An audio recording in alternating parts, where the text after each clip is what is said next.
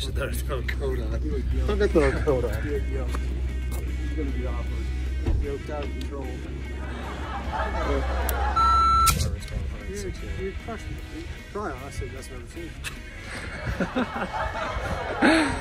Alright. Okay, ready. Hey guys, my name is Lieutenant Jason Haley from Station 6, Engine 6. Craig Stalloway, Firefighter Search. Today we're going to be talking about mastering the basics of search with also an emphasis on the importance of venting while we search. You're talking about the statistics of victim survivability, and we are hoping to enhance the search culture here. So the importance of getting inside quickly, and then once we get inside, where are we going based on the statistics of where our victims are at. Lastly, we're going to be touching on victim removal techniques and thermal imaging camera use. So at this point, we're going to go and we're going to demonstrate everything.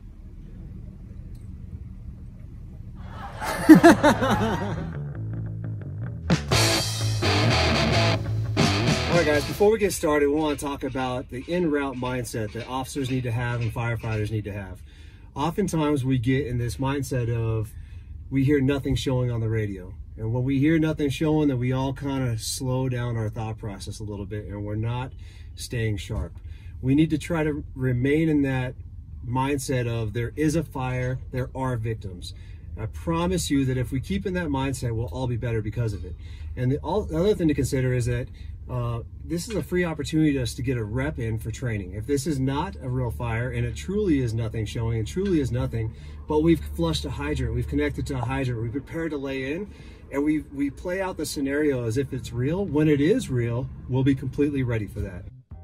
So a search size up should happen after the crew gets off the rig and they're getting prepared to conduct a primary search.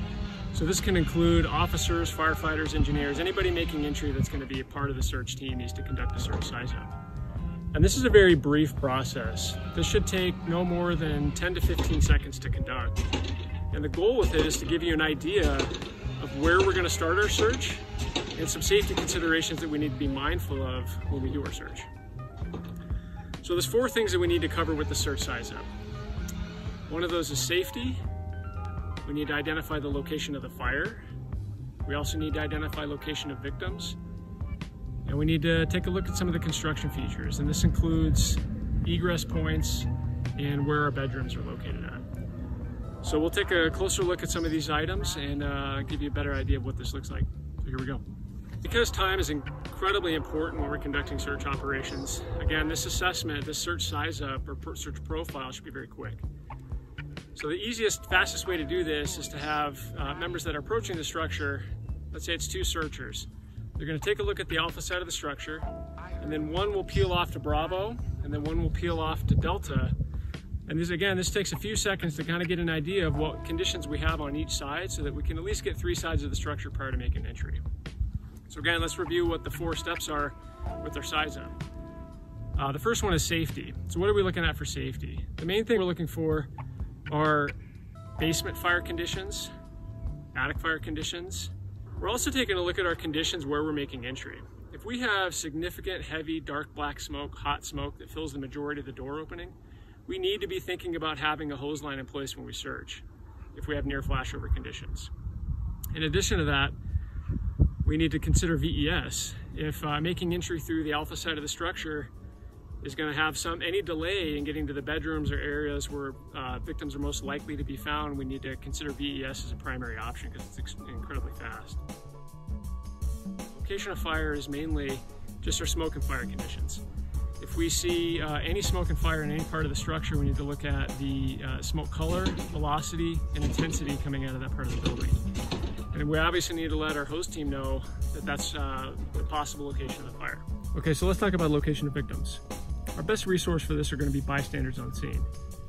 If they can identify last known location of victims inside, we should focus our search in those areas. However, this information isn't always reliable, and some of the numbers show us this. With 28% of victims found on primary searches were not reported at all, and 5% were reported to be out of the structure entirely. In addition to those numbers, we need to start looking about where these victims are found on primary searches, because that really is where we should be concentrating our efforts for search as a whole.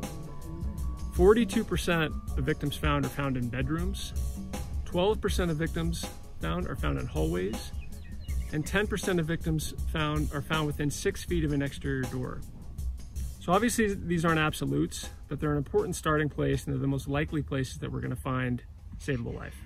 Because this is a brief size up, we're not doing a very in-depth process with this. We're basically looking for where the bedrooms are to help us identify where we're going to start our search, in addition to egress points. So those are the main things we're looking at prior to making entry. Okay, so the last part of our search size up is making decisions. So we're going to call that our search priority. So where are we going to go now that we've assessed our situation? So many of us were trained that we start searching the most affected areas first, followed by the areas with the largest number of victims, then other areas in the hazard zone, lastly, areas that are exposed to the fire. And so this is still true with the methods that we operate in.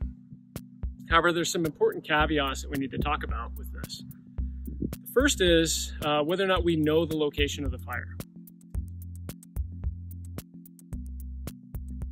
So if the fire location is unknown, then both the engine company and the search team are going to make all efforts to find the seat of the fire, and they're going to search out from that point.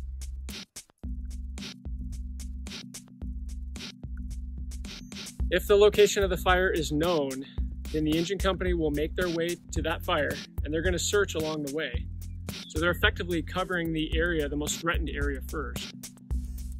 The search team will then go to the areas that we're statistically most likely to find victims, which mainly include bedrooms. So you're going to see a split in that, and that ensures that we cover the most ground quickly to find victims.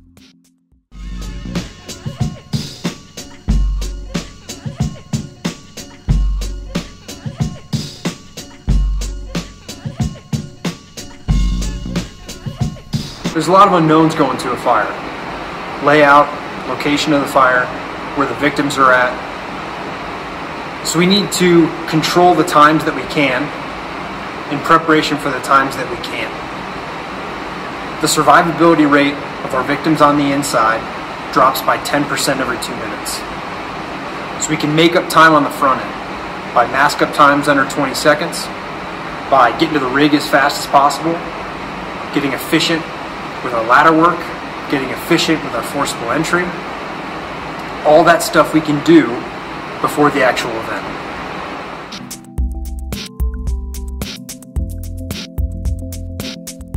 One thing that I think all of us can get better at is getting inside faster by masking up faster. I'm just going to give you my own personal way of doing it and how I get off the rig. I get off the rig with my fire gloves on, so that way I can go to work right away. I also keep my mask hooked up to my regulator because I think that it adds efficiency. I like to take my helmet off. I'll pass my mask through my helmet strap. And I'll basically just drop my helmet on my arm. I keep my mask set up so I never have to touch these 3 straps. I only have to touch these bottom 2. Mask up. Now I'll pull my straps back to tighten my mask, and then I'm automatically ready to just pinch a piece of fabric, find it with my thumb, and then I can work that around, make sure it's tight on my mask. Next, put my helmet on. Tighten it down.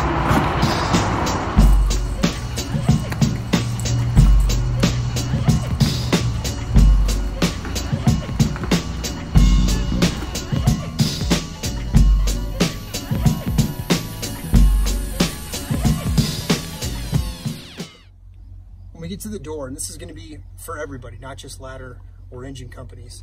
When we get to any door, we're going to get down low, below the thermal line. And we're going to look for 3 things. We're going to look for life, fire, and layout. Okay? So life. 10% of our victims are found within 6 feet of an exterior door. So automatically, we're just looking for an easy grab. Fire, if we can see where the fire's at, and before we get the hose lines in, disturb the thermal layering, we might be able to see where the fire is or where it might be coming from. We'll tell the engine company real easy, hey, it's down 20 feet to your right. And the last thing's going to be layout.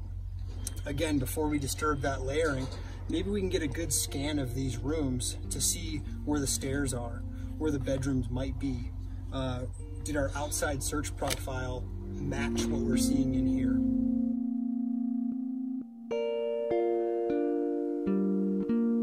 So from our outside search profile, we should have a good idea of when we get inside this room, which way we're going to be going.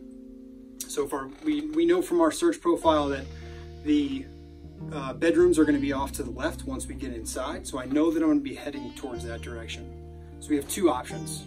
We have an anchored search or an oriented search. An anchored search is you are anchored to something, a wall, a hose line, a rope, which is great for low visibility. You have that anchor so that if something goes south, you know exactly where you're at to get outside the door. If you have a medium or low smoke conditions, you can use an orientated search. So you're not necessarily anchored to anything. You are orientated to the space. So I know that for my search profile, I have at least one big window here and I have another one inside the other room. So you're orientated to your exit points.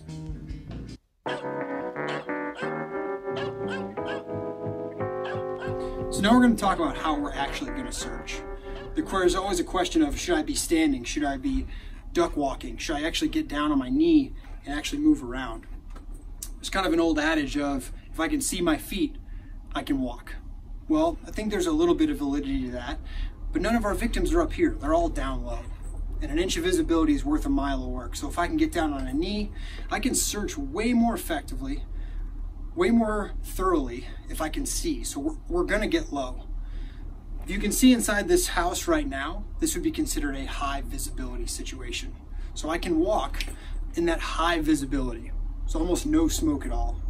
If there's even just a little bit of smoke or a lot of smoke, that's the lower we're gonna get. We're either gonna get down, walk through and move through like this, or we're gonna get down in what's considered a tripod position. Tripod position, we're gonna have one knee up, one knee down. It's incredibly effective, it's quick, it keeps our weight a little bit farther back. So as we're moving, if we were to come across a hole or anything like that, our weight's back. As opposed to this method, where most of our weight is forward and it's really hard to see the conditions. So we're gonna get in that tripod position. As we're searching, I'm gonna have my tool with me. I'm gonna use that just to move, and then when I'm ready to search, I'm gonna sprawl out and I'm gonna use my hands. I'm not gonna search with a tool. As you can see, my tool's right where my leg and my, right on my ankle.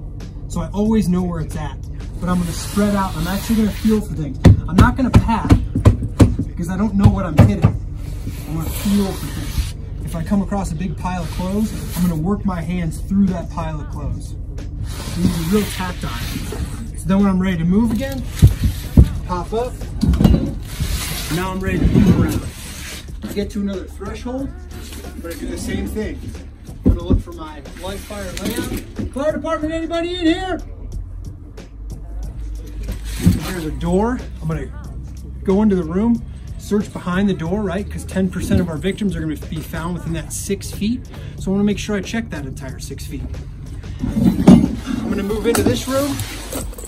And again, I'm on an orientated search, okay? I'm orientated by the windows that I saw on the outside and what I'm finding in here. So if I find a couch or I find a like lazy boy, I know that I'm inside the living room. Those are living room things. So how I'm gonna search this is take my hands and I'm going to feel all the parts of it. Again, I'm not doing this thing because you can't figure out what you're actually touching. So you're gonna feel the entire thing. Again, I'm still using my hands, but I have my tool with me at all times.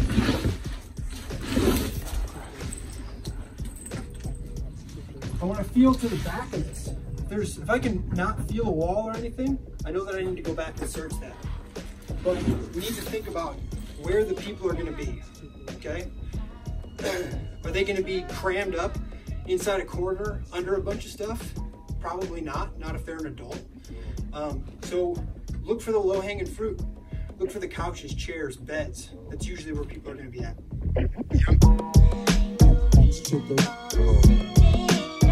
We talked about the importance of getting inside as fast as we can. So we can cut down time by our mask up times, efficiency with our ladder work, efficiency with our forcible entry. There's some other different types of search tactics that we can use to get to them faster. Two of which being a split search and obviously VES. VES is going to get us to the bedrooms faster than anything else because we don't have to mess around with trying to find stairs to get upstairs or worrying about layout. We are targeting the bedrooms from the outside. Now, it's not a tactic we're going to use all the time because it's not appropriate all the time. It's appropriate when it's going to take a really long time or maybe it's impossible to get to those bedrooms from the inside because there's some inherent risks with that VES. You're opening up a flow path. Maybe you can't get to a door fast enough to close it to make conditions change. Split search is going to be when normally you'd have an anchor at the door while one firefighter goes to search. Well, a split search is always on the same level. You're never switching. But those two firefighters who are searching, let's just take the rooms behind me, for example, in a moderate smoke condition, so not super heavy, not high heat, when they can move a little bit more quickly, you could have two firefighters searching two rooms at once, then coming back out, regrouping, and moving down. So you don't always have that anchor when you're doing a split search. Why that's important is because you can search twice the amount of space in half the time. Just might be in Chicago. This is Corey Riedel from Engine 6. Today we're going to go over searching specifically bedrooms, how to search beds, cribs, and then also how to vent windows. When I come in here, I'm going to start searching behind this door as I close it. So as I close it, searching behind the door, and I'm isolated in this room, so now I can take my tool with me, come up to the window. If it's low visibility, I'm going to take the window and the sash. If it's moderate or high visibility, you can just slide the window open and take the screen out. Once you have that vented, I usually drop my tool back by the door and I'll start searching the bed. So I'm going to come here, I'm going to search on top of the bed. First thing I'm going to do is I'm going to lift my arms up, see if there's a bunk bed above me. If there is, I'm going to search that top bunk bed because that's where the heat is. When you're searching beds, you want to actually get up on the bed and search this back crack and this top crack because kids can fall down inside. So I'm going to search every part of this. And then I'm going to actually also search underneath the bed. Next, I'm going to come over to this crib.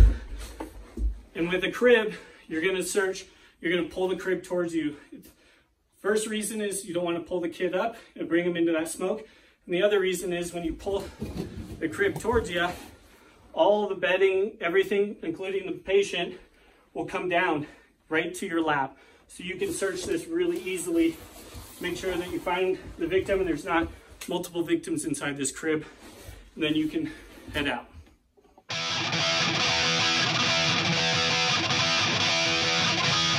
Hey, I'm David Thomas. I'm on ladder 6. We're going to go over a couple victim removal techniques today. The big three are going to be low visibility, moderate visibility, and high visibility. The first one is going to be low visibility. The big one about this is we want to keep their head out of that, out of the atmosphere that's going to kill them. So keep their head down and their feet first. So what we do is we come up, using our strong leg muscles, we grab them under here. And the good thing about this is it keeps their head down out of the smoke. The other thing is when I start dragging him back, his arms will automatically go back to cover his head. So when we go around corners, he'll protect his head that way. So that's gonna be our low visibility drag. All right, now our next one, we're gonna go over a victim removal with moderate visibility. So the smoke isn't as banked down, so we can bring his head up a little bit. This is gonna be our team drag. My partner Craig is gonna do a basic EMS carry from behind. We're gonna do wet inside leg over, coming under his knees, just like that. And we're gonna go ready, go, and we're gonna carry him out. You can also do this technique one person if you need to, outside foot or inside foot out, looking at him this time, and you pick him up. And the good thing about this, you can do your 180-degree spin and then take him out the front door. So very easy there. Again, keeping his head out of that smoke. High visibility, so no smoke problems. We're gonna come up behind him, reach under, grabbing their wrists so their arms don't flail up. Again, doing a good deadlift, picking them up, and out we go. That's when there's no smoke and we don't need to worry about the atmosphere. So the next victim removal technique we're gonna go over is our low visibility and high heat. This is where we need our patient's head to be as low to the ground as we can. As well, we can't just stand up, so we need to be low as well. So what we're gonna do, you can come between their legs. It's called the head down, feet first method. You're gonna come under his knees and grab and do a good squat position. And my partner is gonna lead me out because I can't look behind me. The other benefit of this is his arms will flail above him, protecting his head around corners. All right, the last victim removal technique we're gonna go over is actually using your webbing. This should be your last resort, or if you have a long drag through a warehouse or something like that. The reason being, webbing can be in low visibility, very tough to use, hard to manage. So it should be a last resort. You should be able to use the other techniques before this. But if it's a long drag and you need to use it, grab your webbing. We're gonna do quick movements. So we're gonna go a girth hitch through the leg, leading with our carabiner, our working end, grabbing his leg, throwing it over his body, picking him up. And now we have two handles right here. And this can pick him up, and we can drag. Super fast, super simple.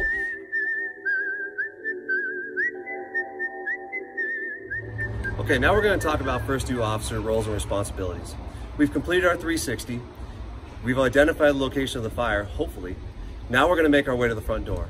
I personally like to get ahead of the hose line or ahead of my search team so that I can see an undisturbed visual and feeling of what this fire is actually doing. I'm going to suck carpet. I'm going to determine live fire layout. I'm going to take my tick and I'm going to quickly scan the room. Now I'm going to make my way ahead of the hose line and search team. At this point, I want to identify my 5 red flags: high heat, low visibility, unable to locate the seat of the fire, spongy floors, which means a basement fire, and hoarder conditions. Now, how are we going to respond to these 5 conditions? For high heat, low visibility, unable to locate the seat of the fire, we need to perform vertical vent. After vertical vent has been completed, keep in mind we have a 2-minute window before conditions get worse to be able to find the seat of the fire. For hoarder conditions, we have to just be on a heightened sense of awareness. We have to know that we're in a dangerous situation. And for spongy floors, which means a basement fire that's been unidentified, we might want to consider emergency radio traffic and withdrawing from the structure.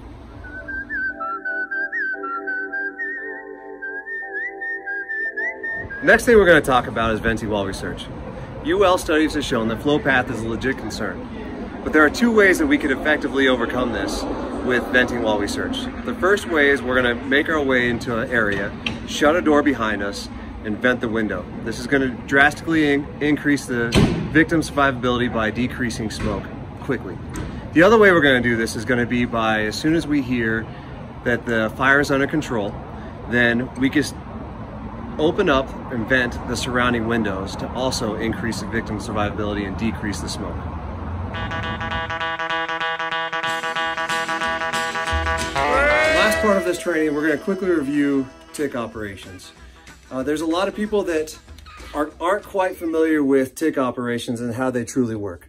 One of the things that we're going to go over real quick is a lot of people have gone through fires and they've said they get a whiteout screen on their thermal imaging camera. One of the ways that you could eliminate that is with these toggles. This is covered by a sticker right here, but using these toggles that adjust the heat rating with the thermal imaging camera, so it actually turns it to blue. So you can see what your object is going to be blue or white, depending on what heat setting it goes to. But when the screen is all white, that means it's really hot in there. adjust the heat setting. Another thing to keep in mind is thermal imaging cameras read the surface temperatures only.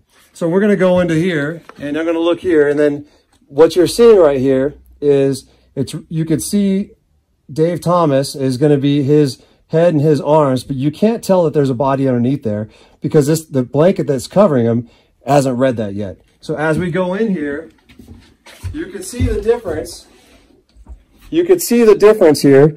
This is reading surface temperatures only.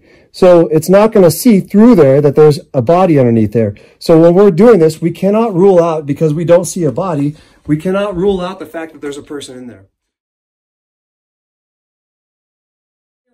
Only rely on this thermal imaging camera to scan a room quickly and then to find a person quickly, but that doesn't mean there's no one in there. So that's just a quick overview of thermal imaging cameras.